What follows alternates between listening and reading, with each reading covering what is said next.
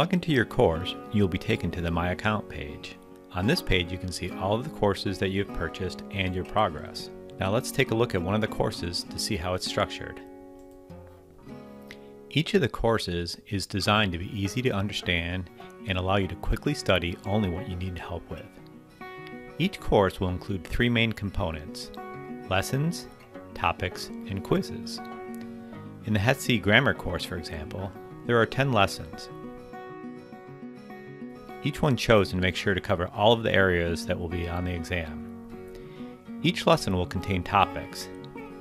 If we expand the course outline, you can see all of the topics associated with each lesson. When you're studying the course, you can either go through each lesson and topic in order, or you can easily go only to the topics that you want to review. The course is smart enough to track the areas that you've already taken. Now let's take a look at some of the content and tools that will help you learn the material. One of the tools that you will find useful is our flashcards. Flashcards are a great way to learn the vocabulary that you will need to know for the exam. On the front of the card, you'll see the vocab word that you are studying. When you flip the card, you'll see the definition and an example sentence.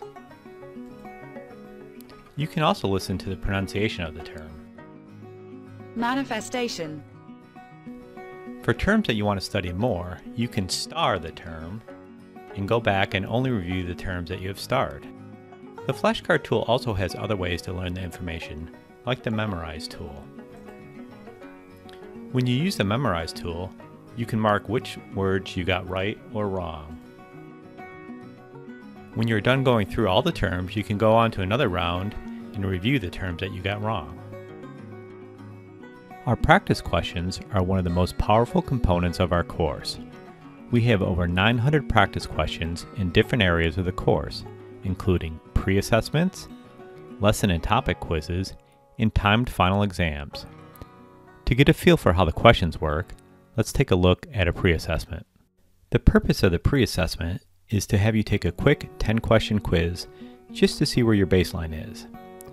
So I'm going to go ahead and fill out some random answers.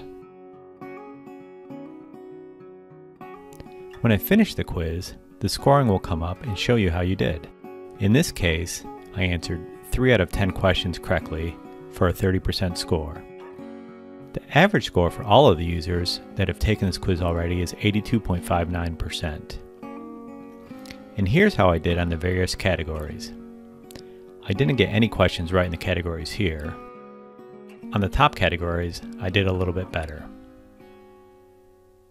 You can also view the questions to see which questions you got wrong and to view detailed explanations.